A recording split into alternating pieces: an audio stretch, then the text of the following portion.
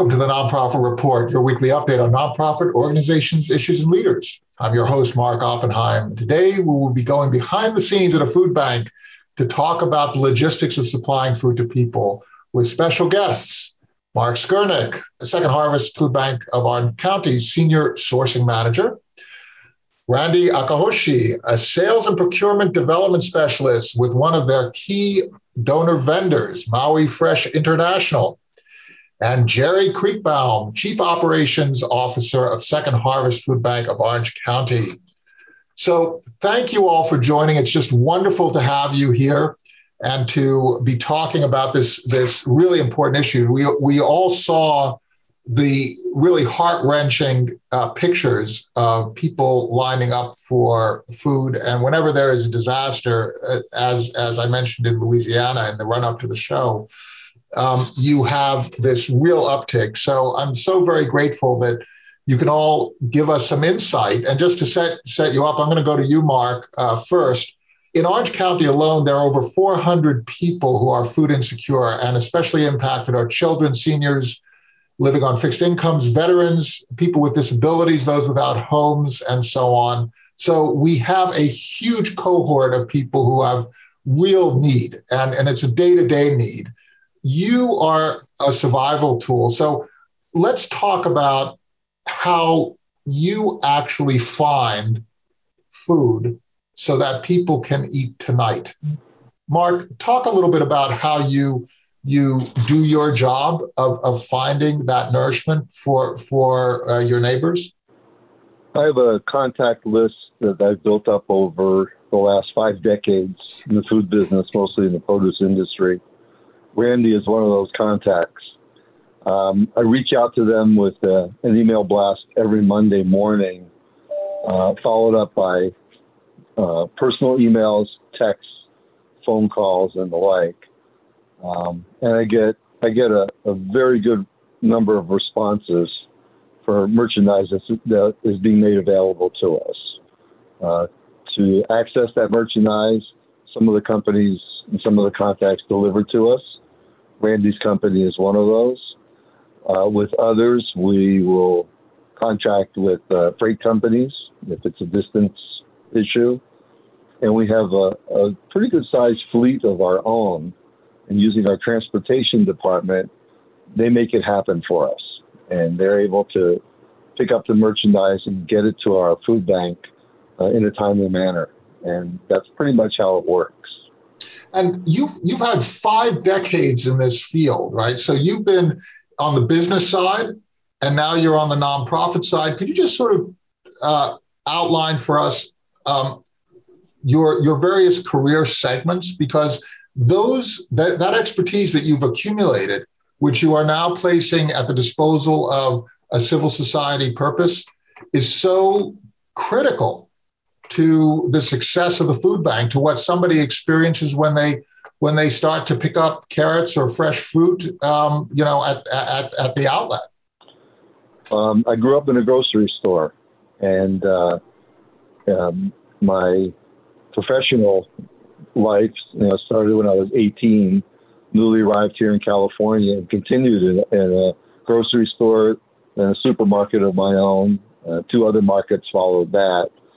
And working for some of the chain stores in Southern California, gravitating from clerk to produce manager to produce supervisor to produce buyer, and then to the wholesale side, starting in purveying, working for a purveyor, I should say, and then getting a job on the market in LA, where I worked with Randy's dad. That's how I first met Randy. Oh, really? So it's a family affair. That's really great.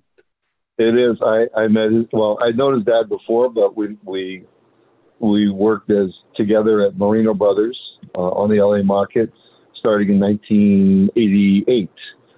So I've known Randy since he was a little kid, actually as a teenager. And I really enjoyed produce more than the grocery end of the business, and that's why I ended up in the wholesale end. And I've worked on the market, or worked on and off the market for about 33, maybe 35 years in one capacity or another. I started going to the market, wholesale market, in 1972. That's when it was just the LA market and the 9th Street market. 9th Street market is where Randy's father was, and then in the mid 80s, that market started to move to the new LA market, which is no longer new. It's closing in on close to 40 years old, and that's where most of my contacts started to develop. It started a little bit in the early 70s, but mostly when I was actually working on the market, either as a buyer or as a salesman or as a general manager. So, Randy, when you get a call from somebody you've known for such a long time and trusted for such a long time, how does this work? How do you because you've known Mark for such a long time. When Mark says something, you have the context. He understands your language. Talk a little bit about your business first, the shape of your business, because you are a commercial enterprise, right? Correct. So talk about the shape of your business and how you got involved in the food bank business. Well, in produce, we've always been involved in one shape or form in food banks and donating to different charities, different food banks and whatnot. Like Mark said, I've known him most of my life. My career started when I was probably 9 years old, going to family farms, working on farms, working at markets, and gravitated to being in the produce business because there's no business like this. And like Mark said, it is a family business. We maybe work for different companies, but we do consider ourselves as family, and we do trust each other. And we go by a general rule of thumb: a handshake is as good as anything, and we take our word for it. Not nowadays we have to sign everything and our life away, and if anything goes wrong, we're doomed. But our trust is our credibility. So when you get a call from Mark and about a particular need, or you have a particular supply and you're reaching out to Mark, how does that go from there so that you end up with pallets in Jerry's warehouse that can then be distributed out? What happens is I put together a list on the previous Thursday or Friday and send it over to Mark for what we think was going to be available from our growers, suppliers who have overabundance of product for the following week, whether it be Monday, Tuesday, Wednesday, whatever it may be. And it can be run a gamut from greens, wet greens, conventionally or organic. It can be anywhere from different types of melons, bell peppers, squashes. Here at Maui, we have a whole array of fruits and vegetables that we sell. And sometimes we have overabundance. Our growers will have stuff and they would say, just take it. And, there's only so much demand for some of the stuff. And then before it goes bad, I give Mark and say, hey, I got bell peppers. I got 6 pallets of bell peppers, 12 pallets of zucchini. I got this and that. And then he would make the decision of what he wants, because he has, like you said, he has other suppliers, and plus USDA is part of their program too. And you're helping the growers, because the growers, once they've grown something, they have to get that out of the field. Correct. Right. And they have to get it onto pallets. Now they have a transportation cost. Mm-hmm. So what you're trying to do is you're trying to ameliorate the negative impact of having oversupply, which can't necessarily be perfectly predicted on the growers. Meanwhile, you have an oversupply now because you're trying to support that extended family of growers who are connected to you, right? So Mark is reaching out to you and basically saying, hey, we have a need here. Let's cooperate together and get that need fulfilled. That is correct. And there will be times where I won't have anything for him, whether it's because of quality or whether it's because of items they already have in the warehouse. But it's, like I said, it's a partnership. And we're happy to be part of Second Harvest and help feed the families in Orange County. We hope to. I mean, we're involved with other food banks within the LA area, but we see such a need, and that one of the biggest things that we see though is that because of labor issues, a lot of these growers are leaving a lot of product in the field they can't pick. They have to let it go. So that's another big issue that's happening here within the produce industry, and we're all trying to find out what we can do. But the growers' mentality is, well, I'm not going to grow as much, but the supply and demand. But the need is still there. Yes. Jerry, when it gets to you where you're orchestrating, first of all, you have to find people of Mark's deep knowledge and networks to bring into the organization. You have to be connected to people like Randy. And this is sort of a microcosm of part of your operation. How do you knit this together? Because this is a very complicated calculus. As Randy said, it changes season to season, perhaps week to week. How are you doing this? Do you have like massive computers and sort of figuring it all out for you, or do you actually rely on human beings? Computers are definitely used, but it is the human beings that are making it all happen. In this conversation, we've been talking about relationships. The answer to the question you just asked me is very similar. Relationships on both sides of the inbound streams and balancing that. Mark, being a member of our organization, was extremely intentional as we were looking to improve the nutritious quality of the food that we were being able to distribute. We sought out a professional who understood produce better than we do ourselves. And that's how we met Mark, and we're extremely excited that he's on board with us. The connectivity, of course, adds to that. So it is an intentional effort of the organization to bring in more produce, more fresh, and much more nutritious product for the families that we're serving. Now, in terms of the connection between supply and demand, this is a really worrying element. There's a huge demand that people have for affordable, fresh, nutritious product. And particularly people at the lower level of income. Maybe one week they can afford and the next week they can't, right? So going into retail outlets on a regular basis is not necessarily doable. Meanwhile, as Randy pointed out, we have some issues with labor where food is left in the field. How do we deal with this on a sustained basis? Because it looks like our need is outstripping our ability to supply, Jerry. How do we make this an optimal situation where everybody can make their contribution, people can get fed?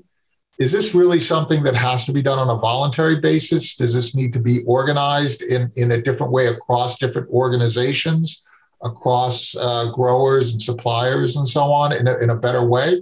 How do you see it? Well, I think you're touching on it well. It is, it's my personal belief that there's enough food in this country that there should not be a hunger problem anywhere in the country. It is much more about the logistics and the awareness and the knowledge of what can be done, and getting those collaborations, much like we're describing here today, where you have the supply side connecting to call it a portal. So our food bank acts as a capable agency that works with frontline hunger relief nonprofits that are doing the magic work of actually getting the food to the people right out there on the front line. They are typically smaller. They have less resources. They are very volunteer driven, and being able to partner with them and supply the food that they need to help attack the hunger issue. It is really about logistics. I mean, the more that we're able to build these collaborations and then emulate that which works and learn from what did not work and just continue to keep refining it and refining it. So your point is that the issue is not our ability to grow.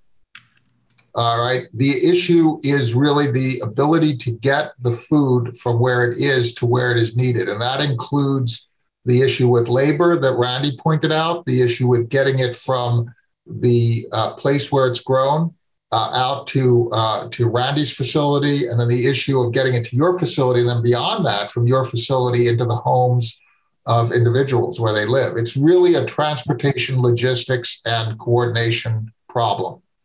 As well as the one very key factor is cold chain. We're dealing with perishable products a lot more than ever in food banking across the country for very positive reasons. That adds, it is more costly. It is more speed and efficiency are of the utmost. You need to get it as soon as you can, as fresh as you can, keep it that way throughout the entire receipt to distribution process. And so it adds some complications, but it is definitely something that can be done. It is being done, and we just needs to continue. We did get a question about what happens with spoiled food that actually, at the end of the day, you might have some spoilage there. Do you compost it? Do you just throw it away? What happens there, Jerry? No, our organization works and is working towards becoming zero waste. All of our organic waste is picked up by our hauler and then goes to anaerobic digestion. So it is, I don't understand the process fully, but it basically just, rather than going to landfill, it gets digested much like our stomachs do. And a byproduct of digestion is an energy supply source. Oh, that's so you're focused on sustainability as well as food sustainability, but also in other ways as well. We are as well. We do have zero tolerance, also zero waste also. So if something is spoiled, we have a company that comes by, picks it up. Sometimes they will make it into feed, but just like El Jerry says, they do into a biosphere type of thing where it's put back into the land. Now, one of the things that we just asked in a poll, it's an interesting response. We said if families earning an average income are food insecure, which they are, right? It's average income, they're food insecure. But think about that for a second. Average, right? Think about all the people who are earning less than the average. It's half of the people are learning, but just definitionally are learning less than that average income. Does the government have a responsibility to implement policy, tax, or legal fixes? So we just asked that as an open-ended question. 92% of those people listening said yes, and a small proportion said no. Mark, when you look at this as an overarching problem, as sort of as an American citizen who really understands the supply elements here, is this something that can be solved on a sort of an America-wide basis, or is this something that really needs to be addressed on a regional basis, as you're doing in Orange County through the food bank? I believe that the government does have a role in this. However, we are better suited than any governmental agency to address the problems locally. So if we can get their assistance, that's great. But whether we get their assistance or not, locally, regionally, we can do the job, and we have been doing the job, and we're going to continue to do the job. Well, it's interesting because it actually ties into what you're all saying in terms of understanding what's going on the ground. Jerry, could you just comment a little bit about what happens after the food comes into your facilities and how it gets distributed out? Because there are a number of different mechanisms, including people driving up in their cars, but there are a number of different mechanisms to get food to where it is needed. How does that function?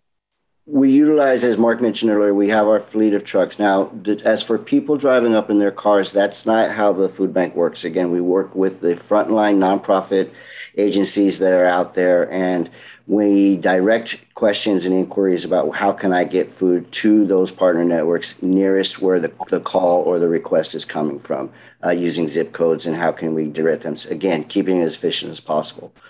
We have a push model, and so that we are working with our partners, and they report the number of people that they're serving, and that is a repeated, recurring. Every month we get an update from them on how many people are coming to them and needing the assistance.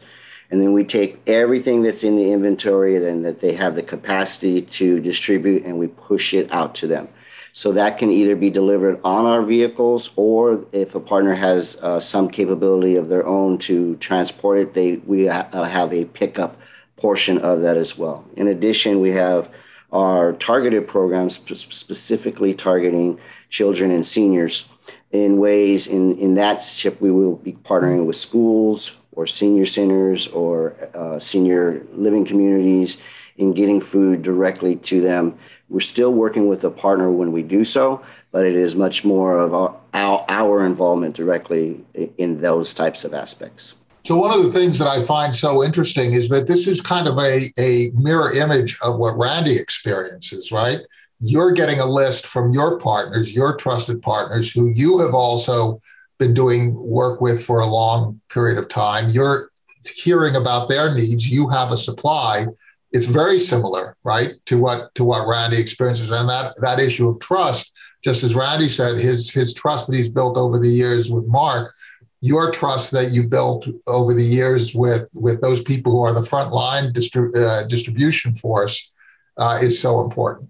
Yes, and it's definitely trust, but it's also verify. We have a responsibility of feeding people, not and ensuring the safety of the food. As you know, I see Randy nodding; he's absolutely on board with that.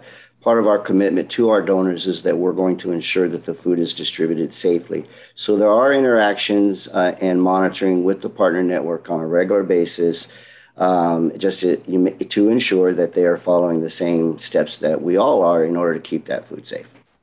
Now, Randy, in terms of anything that has to do with fresh food, right, there is a certain amount of spoilage and there's a certain amount of liability. I'm sure that the food bank is not the only philanthropic organization that you're working with. How does that function from a business point of view? Because one of the big impediments to making contributions that businesses sometimes experience is a worry that their good deed will end up being punished somewhere down the road. Are you at all concerned about those kinds of factors, and how do you interact with your philanthropic partners on those issues? Like for us on our side, not that we can be 100% sure that everything is of quality. I mean, things will go through because it's fresh produce. But we try here, we QC it before it goes out to Mark's Place or to other entities within the city, different food banks and whatnot. If it isn't any good, like I said, we go through, we call our dump, or I'm going to say dump, but our spoilage company to come pick it up, and they do what they have to do. A lot of our grower partners understand our process. They are happy that we do it, and they're in. Going back to what Jerry was talking about, and when we were talking about labor, one company in the Midwest did something on their farm. They didn't have enough workers, and a lot of produce was going bad. They had a farm day. They opened it up to anybody who wanted to come in, pick what you wanted, take it home. And within 3 days, that one particular parcel, I think it was 8 acres, was cleaned and nothing was lost. So that's things, what some of these innovative farmers are doing. Instead of letting it go, it's all usable product. They just got to go out there and just cut it. I mean, and it's a learning experience too. This is how asparagus is grown. This is how cabbage is grown. This is how lettuce is grown. So it's a teaching moment also. So like Jerry was saying that he goes into schools and senior care facilities. I'm very proponent of the fresh produce into schools and teaching them about nutrition, but the biggest thing I get a kick out of when I talk to them about it is how things are grown, because they just see it at the store, or they see it in a can, or they see it in a box. They don't know how it gets there. Well, so especially the little kids who have never seen a bean grow or peas I mean, the excitement on their face is just like, wow. To you and I, it's, well, yes, something going on. But to them, it's wonder. It's like, I want to know more about that. So I commend Jerry and his group in reaching out to the kids and to the schools to get them to eat healthy. In many respects, what we're talking about is the origin of what the American theory, the economic theory is, right? It's not just figuring out how to extract as much as we can from me, right? It's really about the interactions and giving, right, through our economic activity, benefiting somebody else, right? Educating somebody else, communing with somebody else. It's really the social compact, right? And what you are all reflecting is a manifestation of the social compact, which was really at the founding of the United States. In terms of how you see the issue developing into the future, how do you see this business developing, Mark? You've had a very, very long experience in this field. You've seen a lot of changes. You've seen the advent of computerization and different techniques. But in many respects, so much is the same, right? It's still about trust. It's still about logistics. You still have to physically move a product from one place to another. You have to think about time when you're thinking about fresh. Do you see going into the future that there will be other challenges or particular issues that might be affecting your supply of food over the next years? Well, here in California, water. It's been an issue. It is an issue. It will continue to be an issue due to climate change. So that will be, in my opinion, that would be the major factor, because at one time, or it doesn't matter what day of the year it is, there's something growing and being harvested here in California. Granted, we're in Southern California. We have access to apples and pears and tree fruit from Washington, same thing from Oregon, crops from all over California, onions and potatoes from Nevada, row crops too from Arizona. There's Otay Mesa along the border near San Diego, which is a port of entry. But all along the west, it's still the water issue, right? It is, but we're lucky that we're here and we still have access to all these different areas that we can access product from. Nogales, Arizona, Yuma, Arizona. We're fortunate geographically because of that. Yes, water, to me, is, my opinion, is going to be the biggest factor. But it's incumbent upon me and my staff to still find the sources of merchandise and pounce on it whenever it's made available to us. That is our job. That's our goal, and that's what we do every day. Something I learned and was actually repeated to me by Randy's father so many years ago, and that was something that I learned when I was first going to the markets in LA in 1972. No 2 days are alike in the produce business. Every day is different. So when we wake up in the morning, I see Randy nodding in agreement. When we wake up every morning or every night, and we're about to go to do our job and accept the challenges of the day, it's not like yesterday, last week, last month, last year, or whatever. Brand new day, similar but brand new challenges, and we get to work. Change is the spice of life, right? We just completed a poll and we asked, do you help or donate to food banks? And we had almost 80% of the people said that they did. And we had a previous poll which asked, did they think that food banks were very important, somewhat essential, that they were neutral. Basically, 2/3 of the people said that we're either absolutely essential or somewhat essential to our economy. Randy, same question to you in terms of how do you see the future? You're working on the commercial space, you're working in the philanthropic space, you're working with your growers. What do you see the future as bringing in terms of opportunities and also challenges? Well, I'm going to agree with Marco. It's about the water. That is going to be the major issue here in Southern California. But as far as sourcing product, we source globally We source out of Canada, we source out of Europe, we source out of Mexico. So the amount of product that is available to us is still there. It's just that logistically, we have to get it here. And because of all the different food safety requirements that we have to go through and all the different paperwork we have to go through, we're very diligent on who we deal with. So on our supply side, we have this trust factor with our grower partners that they are going to send us the product that we will need to supply not only the retails and the food service business that we do here all in Southern California and across the country, but also have excess of product that we can donate to the food banks to ensure that they have the right product. And Jerry, Randy set you up well with the logistics challenges, right? I mean, at the end of the day, even if you're sourcing internationally, to the extent that you cannot grow locally, you end up having to truck things in, move by rail or ship or whatever, which, we have this greenhouse gas issue and climate change. There's no easy answer, is there?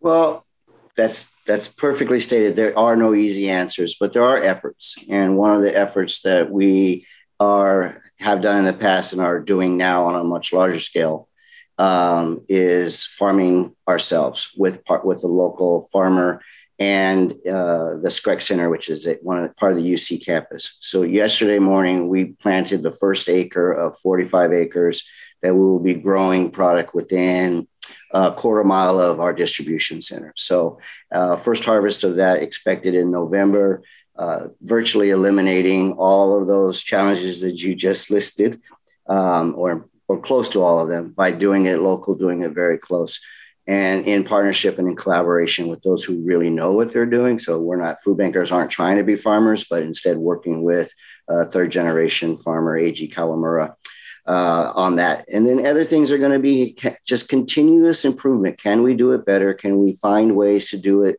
faster, safer, more efficiently, and learning from others? So always being open-minded to learning something from someone else. You can't think of it all ourselves. What a great statement to end on. This whole idea of relationships, of respecting the knowledge of different people, of being informed by generations. AG talked with me about how many generations his family has been in farming and in urban farming as well. It's so important. The human element, right? The human element, the ability to invest as a business in philanthropic activities and investing careers in a focus on strengthening civil society through your work at food banks.